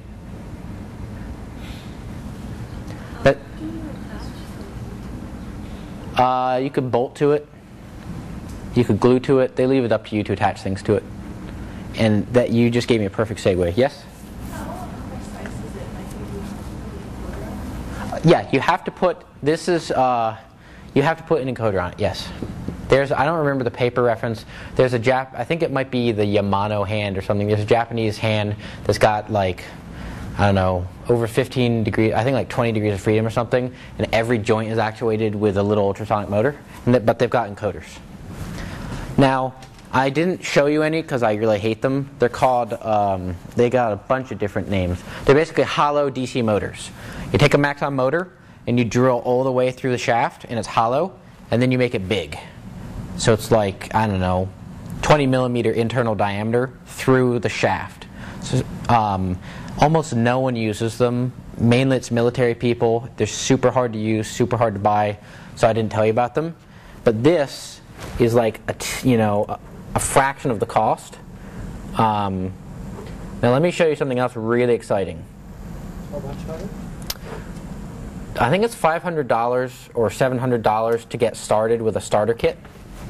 But you got to keep in mind, these things take special like drives. You don't plug them into power and ground. They need a special controller.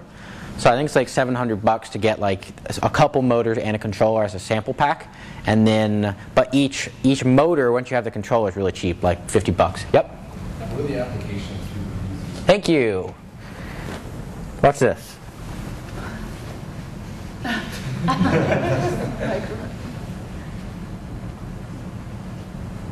Anything you want is the answer. Literally. Dude, how crazy is this? He just put a coffee cup on an ultrasonic transducer and made it rotate. That's amazing. So the answer is these things are really good for any time you need a hollow shaft. They're really good for any time you need a really thin motor. I mean, these guys are, let me go back to, let me go back here and show you how thin it is. It's an aspect ratio thing.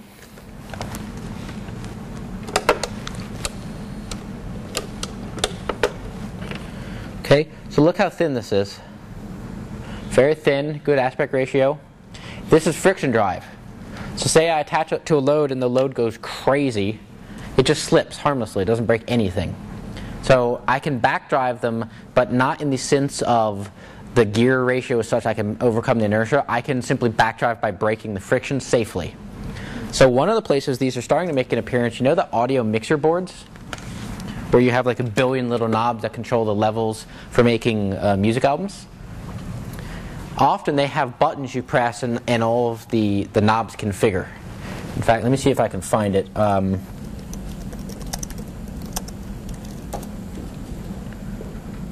they strong? They look very... It depends on the preload and the size. So I can't verify what's going to be on the screen in just a sec. So, okay. So this is a standard audio board with all these itty bitty little knobs. Now typically what they'll have is sometimes So you're going to be, give me a little bit more cowbell, give me a little less vocals. And so you're going to twist these knobs to where you want them to be. Okay? But say you only have one board for a studio, but a bunch of different artists, so you'll have different presets. So when Cowboy Boy comes back in, you press a button and all of the knobs move back to the previous settings. And then you can record Yo-Yo Ma instead, and it'll go to the settings for him. So they have to be powered, but you also have to be able to backdrive them. So there's at least one audio board now is using the PCB motors because they drive them, but then you can break through their friction and backdrive them later. And the reason why they're so good for this, look how densely populated these guys are. Would you want to put, or could you put that many Maxon motors so close together? No. So what you do, because you can print these directly to a PCB, is you make a PCB in this size and shape, and each knob you simply print on there the motor. You print the motor on. That's what's so incredible. So in terms of making very high density, highly packed number of actuators, you really can't beat doing the PCB motor style. And so they'll sell you just the transducers. So what you do is you make your PCB, they sell you the transducers, you solder them on, and you're done. I'm not sure. I think I saw them down to 20 millimeters, and they get pretty big, up to like 80 millimeters or something. Yep. And what are the load limitations? Not sure. That I'm Pretty not sure. small. I think so. They're not meant for moving huge torques. Yeah. They're mainly for precisely positioning things compactly. So like optical mirrors or audio sliders, but not huge things. Okay.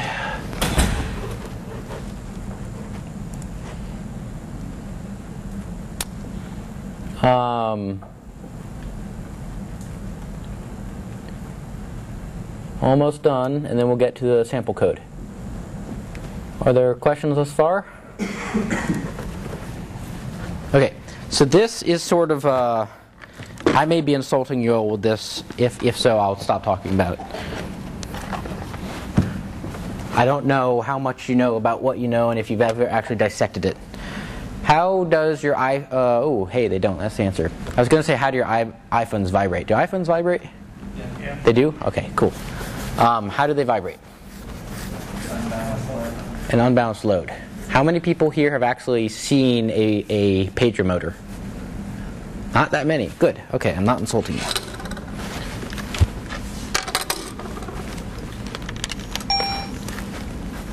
So these are called vibrator motors. They're very tiny. This is one size. Actually, let me get you another size. You can get them big, you can get them small. And the way they work is it's just a velocity. See those? See how little they are? And if we look down at them, see, it's a hemisphere of material. So basically, this is called an eccentric load. So let me draw it on the board for you. So if I were to take this mass and spin it,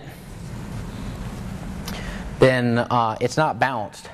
So I'm going to have forces moving all the way around. And so these are called vibrator or pager. Does anyone actually have a pager back in the day? Someone had parents who were doctors who had pagers. Eccentric mass motors. Any three of these terms. So it's eccentric because the center of mass is somewhere out here. It's not co-located with the axis of rotation. Okay? And you can buy those and then put them in your little robots. What is a really cool research reason I might want to get vibrator motors? Haptics. You can use them for giving people vibration on different parts of the body, different levels for touch feedback. How about some HCI guys? So a friend of mine worked on a project where, and there are lots of permutations of this, somebody wants to follow Google Maps without looking at their iPhone. So you tell Google Maps to vibrate left, right, forward, back, and then I don't have to look at it. I can see where my feet are, and then it vibrates me right, and I walk right, and it vibrates me left, and I walk left. Also for blind people who literally can't look at the iPhone. Okay, so that's it for today's topics. Are there any questions about today's topics? I recognize this was a hodgepodge of weird topics, but nope. Okay. Let's go over the sample code. Jonas, can I get you to man? Actually, Rob, can you please zoom in on the board and then come man the camera, please? You're all free to go at this point, but some of you should be wise and stick around. 7 to 10. Shit. Now until 8.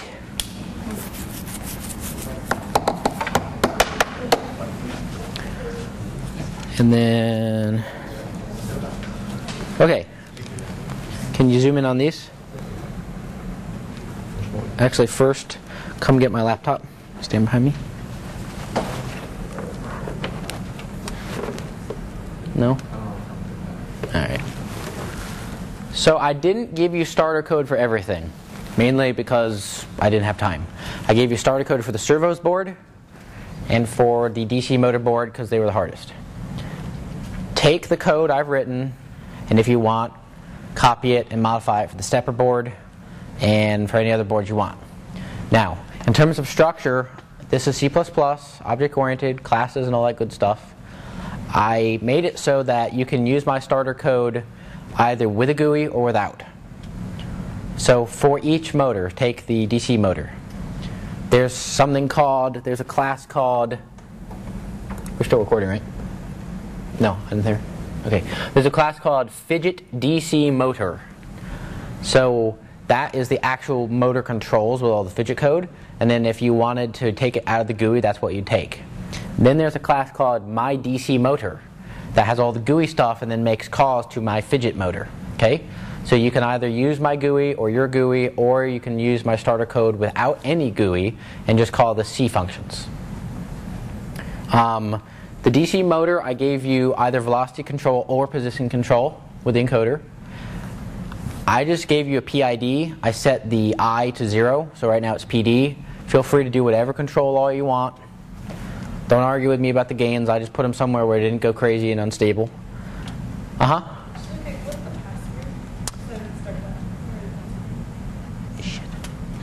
It's the usual password. Don't say it out loud for anyone random watching. Otherwise, the Chinese will take us all over with fidgets. Now, installing this stuff is pretty easy. First, you install Qt. Okay? That's all you need to do. Qt with Qt Creator. Then, in the folder, there'll be something called GUImotors.pro. No, that's huge. It's like 1.7 gigs. Download it from qt.com. So you mentioned before Yeah, there are two things. One's called Qt, the other's called QWT. Jonas took care of QWT for us. Don't worry about it. All you download is Qt. Go to qt.com, downloads. You want the Windows version if you're on Windows. And you want, it's like, do the online installer. It's like 1.7 gigs. Install Qt, okay? Then go into my folder, right-click GUImotors.pro. It will pull up the following. And that's zoomed in on the screen? Okay. It's not qt.com also. Qt something. Qt Nokia. Just Google Qt. There's only one Qt. Okay, this is what it's going to look like. We'll have a GUI motors program, we'll have QWT, and we'll have CS235 app.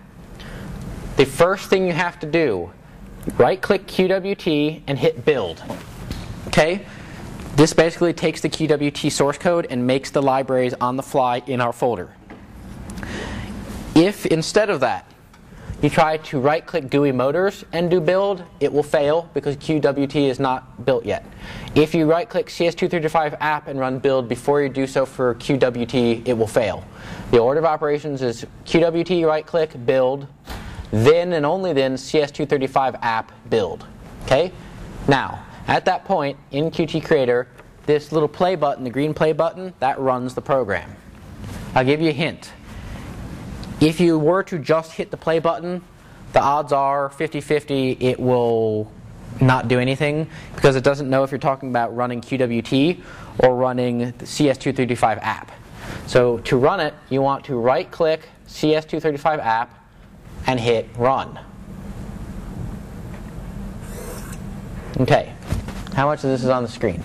So this is the GUI I've given you. All of the source code is in here. It's not commented. Now, this button ends the program. Okay? Don't exit out of GUIs without having a button. Always do that.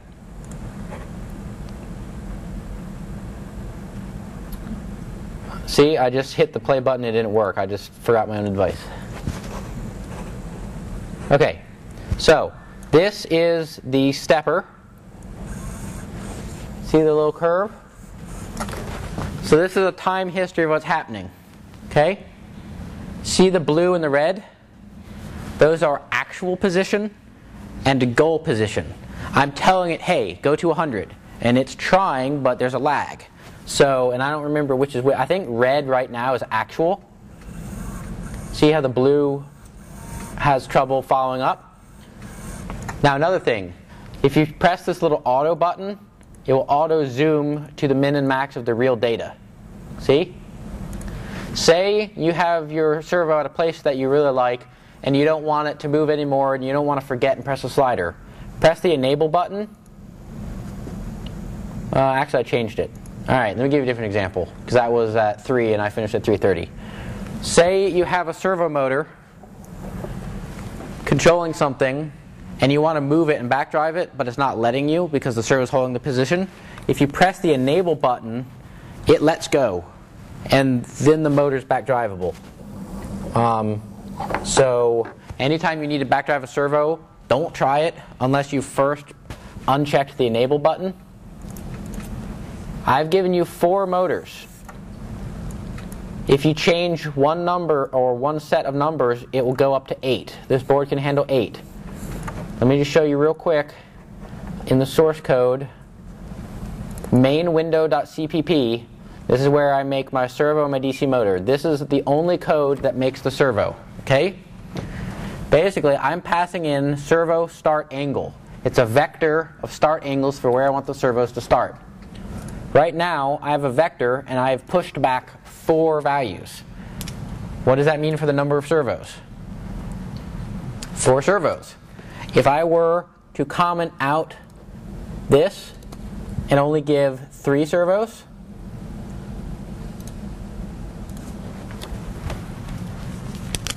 it's compiling. Hopefully it won't crash. It'd be real embarrassing. It'll just run 3 servos. Now it's only running 3 servos. And then if I push back, I can push back up to 8. If you push back past 8, I don't know. I didn't put any limits, so it'll probably just crack up. Okay, let's look at the DC motor. This is the position slider, and it may not be plugged in or something. Oh, yeah. Oops.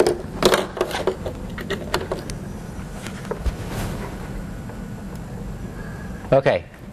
Now, this is really poorly tuned, right? Red is red is commanded, blue is actual.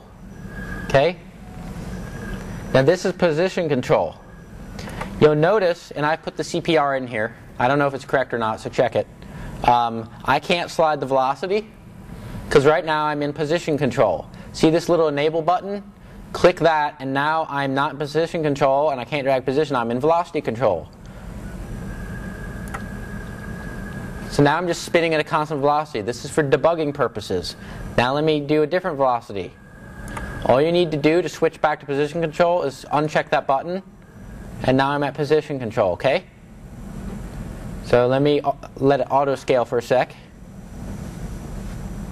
Alright. Now, when you're making your control loop, I have a different motor from the motor you guys have, which means the gains are going to be different.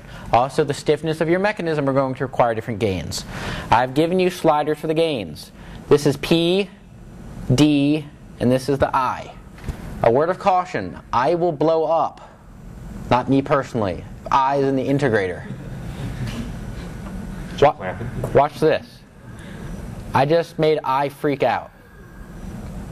I is way too high. Someone tell me what's going on, because this is awesome. Wind up. Wind up resulting in what? Limit cycling. I'm going back and forth. What's happening is I have wind up, which is railing at 100% duty cycle. I'm saturating the motor. I need more control effort than I have. Saturating an actuator leads to limit cycling. That is the characteristic. If you look at your output volt, now it's just freaking out. All right. See how it's cycling back and forth?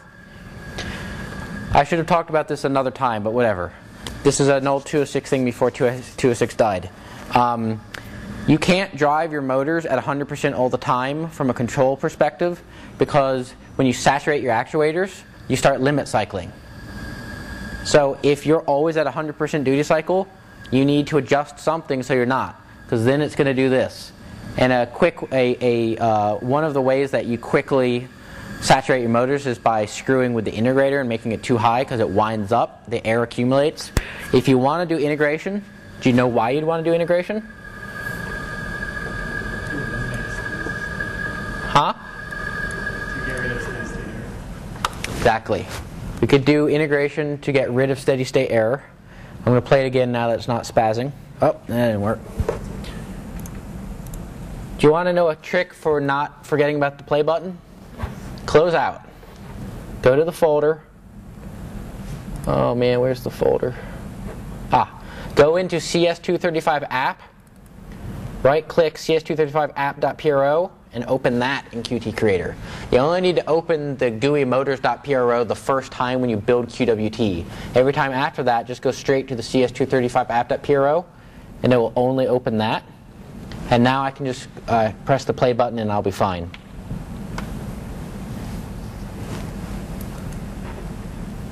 Okay, see? Now, see how they are not matching? That is called steady state error. The only way to get rid of that is integration, even mathematically. But if you add integration, be careful, because it may go unstable and saturate and limit cycle, and it'd be a whole thing. This is the slider for gain in terms of proportional gain. This is the slider for velocity gain. A hint. I haven't looked exactly at how they're doing it, but it appears to me the fidget velocity estimates are terrible. Be careful with them. I doubt that it's real velocity that they're measuring. I don't know what they're doing, but I know it's not working, from my experience, the way that typically adding on a derivative term should. How's the position? Position's pretty good. Backward difference. What it's doing is when you're sending a velocity, you're actually sending a voltage. I even named at one point voltage instead of velocity. Think about it in terms of, you know how there's current drive and voltage drive? Fidgets are voltage drive. The reason they're calling it current is in steady state. Sorry, the reason they're calling it velocity is in steady state, voltage drive leads to velocity drive, okay? Don't think about it that way. Think about voltage. You're setting voltage from minus 100 to 100. You know what that is? It's clockwise or counterclockwise, 0 to 100% duty cycle. Okay? If you want to make a better velocity estimate, you need a timer. And then you subtract your current distance from your last distance divided by the time between the loop calls. Filter it with a first order filter. We can talk about that another time. And you've got a nice clean velocity signal. What you don't have is an OS, i.e. Windows, that can give you a reliable time estimate. So you're kind of screwed in terms of derivative terms, but if you really want to do it and you're not happy with fidgets, talk to me later and we can figure it out. Okay, say something is unhappy. Let me turn up I. Okay, your motor's freaking out. Your mechanism's going to die. Press the enable button, and it kills signals. Now, when you repress the enable button, it's going to start freaking out again. This gives you a little stop. All right? Say you want to home your DC motor by setting the encoder to 0. See this not homed button? Press it, and you go home. Let me turn down integrator. It's probably going to keep freaking out for a while. Let me run it again. Okay, so I'm going to put it here. Is that at 0 right now? No. Boom. Boom. Boom. It keeps setting it down to 0. That's pretty much it. So this slider is just a little, I gave it to you to tweak random variables as a test. Yeah? So each time you hit the home button, is actually making the motor do a position step and angle step. Yeah, I don't know what's doing that. Yeah. I'm having a bit of problems on the different side. For some files, the linker map, it says the length of the columns you want to use. If you properly instructed, it doesn't. Because I was having the same problem. I did copy and paste, and that was giving me trouble. But when I had to use like official extract to zero, then it worked. I don't know what she just said, but it sounds pretty smart. Let me give you the overall layout. This is super important. Main.cpp controls the fast robot thread. In a GUI, you have two threads. You have the graphics GUI thread, and you have all the other robot threads. I've given you exactly one GUI thread and one robot thread. The GUI thread is this return app exec. The GUI thread is controlled by main-window.cpp. If you want to affect the GUI thread, you edit main-window.cpp. Okay? This is where I made my in button. This is where I made my DC motor. This is where I made my servo. Oh god, something happened.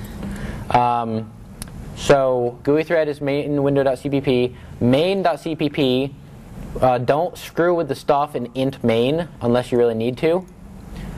This right here, my class, my thread, robot thread, that is your robot thread. Do your PID calls from the robot thread. Update your servos from the robot thread. Okay? You never want to try to do real-time-ish stuff in a GUI thread. Okay? So you'll notice here, and these are parallel threads. The GUI is updating while my robot is doing things. Right here, I have a while my start end program flag is 1. So basically, as long as my flag is high, I'm going to keep my robot. When I press the in button in the GUI, it sets the flag low, and my robot thread terminates. And each loop, all I do is I say move my DC motor, and then move my servo motors. So say you wanted to add a stepper. You add the stepper in the main GUI window, and then you give it commands in the robot thread from main.cpp. Now, the way I've structured it is everything belongs to the GUI. Everything. Motors, variables, it all belongs to the GUI because it's easier that way. Then main.cpp only needs one pointer and it can access all variables. So if you're wondering, hey, how do I read the encoder on my DC motor? It's in the GUI thread. So the way this works is GUI window is the pointer to the GUI. So if I want to access my DC motor from the robot thread, first I do GUI window, and it's C++, so then arrow, DC motor 0 is my DC motor object, and then this is a function to move my motor. Okay? And it will autocomplete in Qt. So let's take a look at this real quick. Say I wish to get my, this is my GUI, okay? If you want to access any information from the robot thread, start with a GUI. GUI, autocomplete. I've got a DC motor. I've got a servo board. Cool. So let's say I want to take a servo. Actually, let's do DC motor.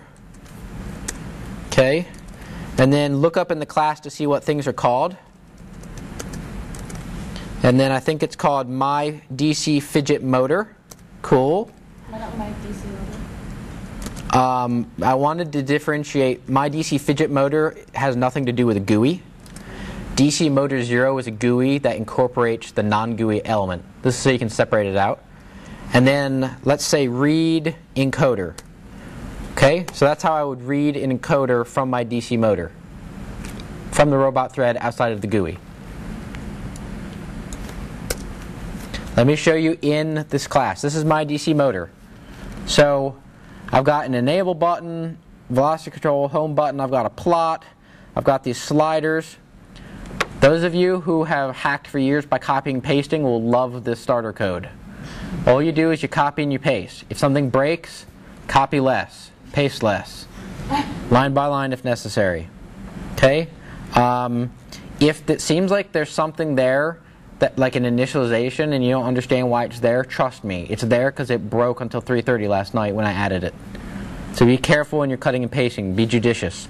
Just to show you real quick, you know those real-time plots that show the variables? This is how we make them. This variable right here, it's a new data plot, and then this vector, plot data vec, that is a vector of double pointers. This is what makes that vector. I make a vector and I push back the memory address of a variable.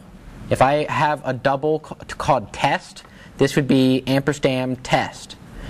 The other way you can do it down here is you can pass it a blank. Say you know you want two variables. Pass it vector double star 2 comma null. It's just a vector of length 2 with nothing written there for the addresses. And then down here I can update it. Go into plot. The vector that you're going to be updating is called data vector, and then set manually that. So there are two ways to do it. You can either pass in a blank at first for the constructor and then update it later, or you can pass in something real in the constructor. So your server thread is updating the memory, right, and then calling a refresh on the GUI? No. What's happening is the GUI in mainwindow.cpp, right here at the end of the constructor, GUI timer ID start timer 33. That means my GUI updates every 33 milliseconds, okay?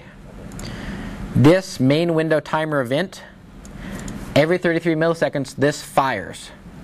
So then I give my DC motor timer update event, servo board timer update event, and then in there, basically I pass through my various classes, hey, there's a timer, do something, and then it updates all of the plots and everything. You don't have to worry about updating the GUI at all from the robot thread. The GUI will continue to plot things and the world will spin regardless of what the robot thread is doing. However, if you do make another class, such as a stepper class, you have to tell, keep a parallel structure to what I'm doing. You want to tell in main window.h, you want to tell, hey, I'm going to have my stepper, and it's a pointer to it.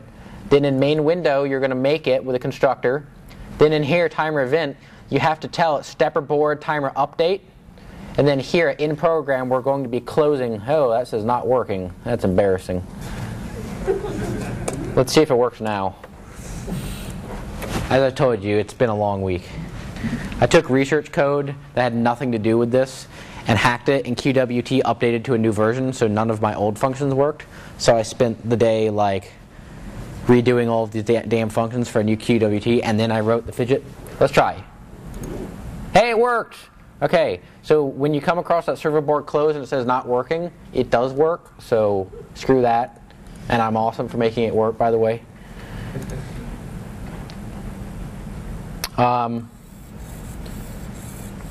Rob, can you post on... Rob's going to show you something cool real quick. This.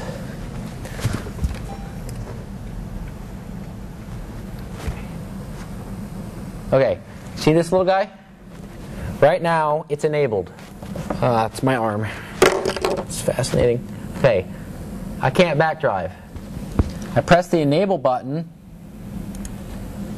and I can backdrive. Then I press the enable button again, and it goes back. That's cool. Any other questions? And yeah, I know you're going to have like a billion of them, and most of them I can't answer. I refer you to someone who's CS. Any questions? We're good on that. I will continue to work on this. I will make things, if there are things I think you can copy, I will not work on them. I probably won't give you a stepper class, because literally take my servo class and copy it and make that a stepper class. You all can do that, I'm confident. Some of the graphing things in GUI, like how to graph the kinematics of a robot, I probably will continue to work on, because that may be a little less obvious in terms of you have to dig into Qt instead of copying code. So I'll probably keep working on that. So this is version 1. If you find things that are broken or don't work, please email me or put it on Piazza. I'll try to comment the code at some point, but you know, that's probably not going to happen. So How do you build it again? Like initially? Do you have GUI Motor Pro? I had that, but then I tried building QWT out of there. Yep. But yeah. Go to so like here, right? right click QWT. This? Yeah. Build. Oh god. The build direct needs to be at the same level. Yeah, thank you. I don't know why there are two of these either. Can you close out? Sure. Close out the whole thing.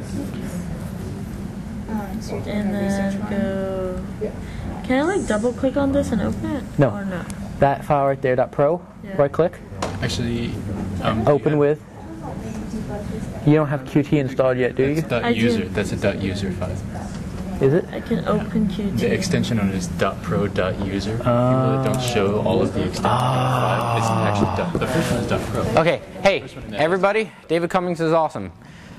That's a given. The second thing is, if you are hiding extensions in Windows, you may have two files that look like a .pro file. Unhide the extensions. One of them will be .pro. The other will be .pro.user.